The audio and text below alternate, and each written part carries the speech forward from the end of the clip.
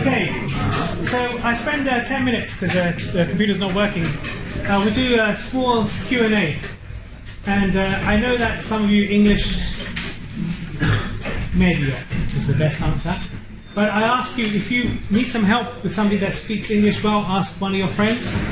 But I ask you some questions for you. It's your second year in university now. When you graduate, when you finish, how many of you know what you want to do? Okay, what would you like to do?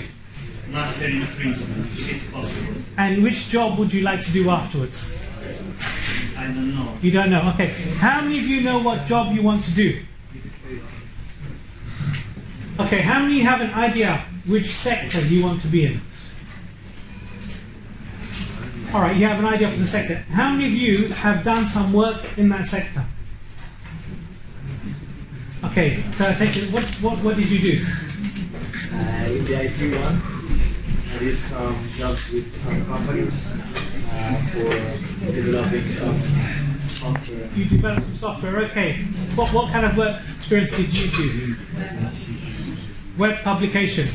Okay, for those of you who did no work at all, I'll tell you the true story. It is like this.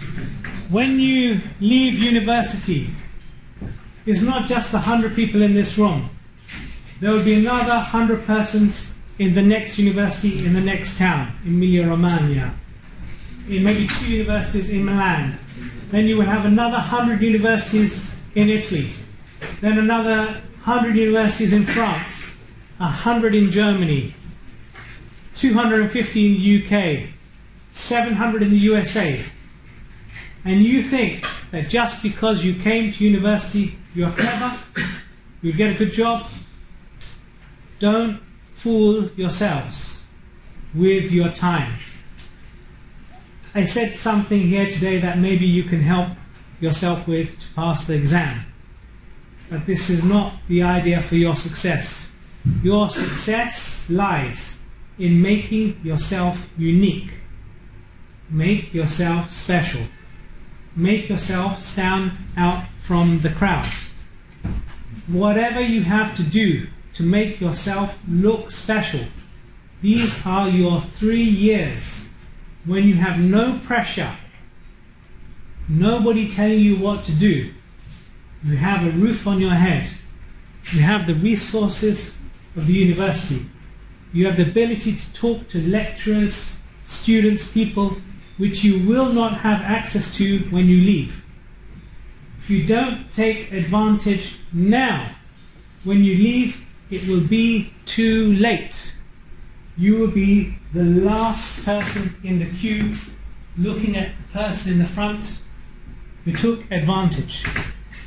So the question, ask yourself, what am I doing today to take advantage, to make myself unique? I don't care if you make your hair green and you make a website and you say, I am the green finance guy because I like to look at everything that is ecologically friendly in the world, and every time you make a YouTube video, you do it and you spray your hair green and you have 500 subscribers. Wonderful. Why? When you come to me in the interview and you say, hey, Mr. Nice Guy in the bank, give me a job. Please, give me a job. I'll be like, so, tell me, what did you do? I went to university. Blah, blah, blah. I did a degree. Blah, blah, blah. I got a good degree. I have this many CVs. Blah, blah, blah. Okay, tell me what you do. What about you? I play football. Blah, blah. How is that going to help me in my job? I sit at the desk. I'm stressed, man. I'm pulling out my hair. I got to do 2 reports. My boss is on my back, slapping me. Rakesh, come on, we need to have results. Come on, we need to sell this. Come on, we need to do the spreadsheet. Come on, you need to call the supplier. I got 20 jobs. I need somebody to help me. I need somebody with skills who I know I can hire to get the job done.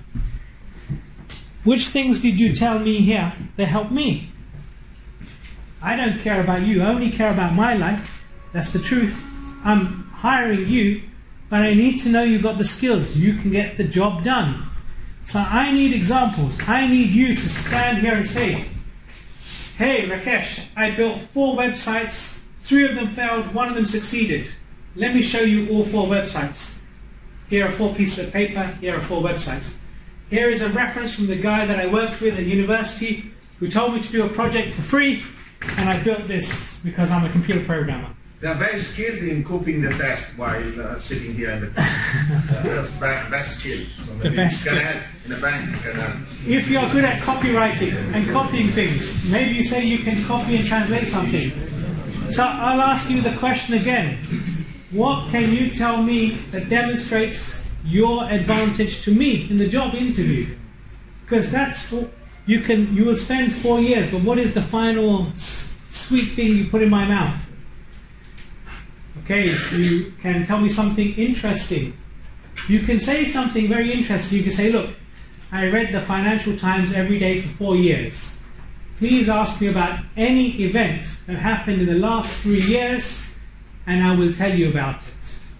I'll be like, woohoo, woohoo. Now I have a bright one. Now I have an interesting one. He even challenged me. Okay, we have a chat. Then I'll ask him, okay, you want to be in finance? You want to make millions? You want to trade? Let's talk about it. How I know this question? Because that's the question the guy who interviewed me, that's what he asked me. I got the same talk I give you from somebody else.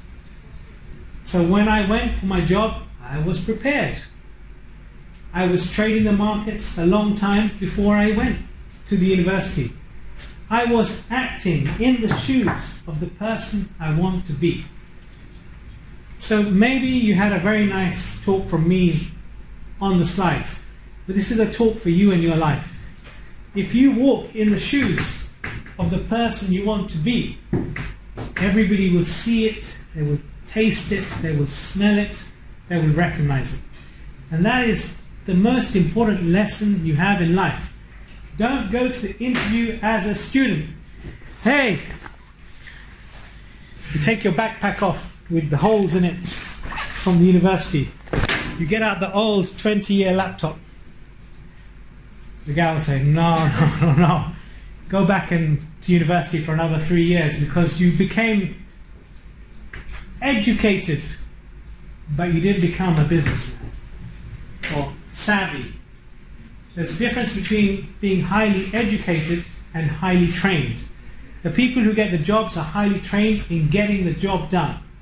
So whatever you want to do, whether you want to become an expert on 100 books, whether you want to become a programmer, whether you want to become an expert marketeer, whether you want to become really good at speaking, and you say, look, I don't have a lot of skills because frankly I'm a ship programmer, I tell you the truth, I'm terrible at doing exams, I got a bad degree, but what I can do is I can talk well. You tell me about any product, I will go and tell the person about your product, and he will love the product and he will love me, and so he will buy. Like, okay, it's a strange skill, but I know where I can use that guy. And that is the true lesson you learn in life. But, very important, for Emilio to get in the stack of papers in the beginning, you need to have an excellent result at university. Not good, not average, excellent. Why? Because when you leave, you want to have an excellent job, not an average job. If you said, okay, I pay you 40,000 euros, no, give 50,000 euros tomorrow, I give you a job in London, guaranteed. What is the job? You become the manager in my McDonald's where I live in Chelsea. They pay the guy 50,000. It's good money, 50,000, but you're the manager in one of the busiest McDonald's in London. I give that job to you tomorrow. Do you want it? Probably not, because you were built for more than that. So you can have a good job, but if you want an excellent job in the best in the community, I want you to get a first in this course, in this degree here. What does that mean? You take the book, Brilliant Myers, Principles in Corporate Finance. You go home tonight, and from memory, you write 1 to 20, and you write all of the names of the chapters in that book by memory, without looking at it. If you can't do that, you didn't read the book. Then you go to chapter 7 or chapter 8, CAPM. You know what the chapter is in your mind? What are the 10 things I need to know about CAPM? And you can just immediately say them. You say, one of the problems was that in the model there was interest rate risk, and interest rate risk is a problem because when you measure interest rates, every country uses a different model for measuring their interest rates. And there's a second problem because interest rates could be real interest rates, and inflation, which is accountable for interest rates. In the UK, we have a basket of commodities. Inside that, they have bread. And the interest rates, they shouldn't have bread because we import the bread from France. And you can talk and talk and talk and talk because you know the model. You know what the problems of the model are. You know how to apply the model. Then you can walk confidently. So know every chapter, know it backwards. And how long will it take you? I can probably teach you that whole book in 3 hours. Because if you can tell the story to someone of the chapter, you know it. So instead of leave your phone at home one day. I know it's a challenge. I know it's difficult. Leave the phone at home one day and take Brilliant Myers with you. And everywhere you go, when you think of your phone at home, you pick up the book and you memorize one chapter. And I swear, within one day, your phone will be back in your pocket. So you have a lot of motivation. You just need the motivation to get the job done. So what we did today was easy. Easy learning. You're all smart guys. So don't rely on Emilio to give you the lectures. Take the initiative of learning the entire book by next week and come back and say, Emilio, ask me about a question in any chapter. That's the kind of student that I want to see, that I would employ and pay them 100,000 in my bank immediately. And I'll forget about the other students. I'll say, look, that's the person I want. Because he gets the job done, he's smart, he's got initiative. She's great, she could verbalize it. Brilliant, hire her. I don't care about her CV. She's just great.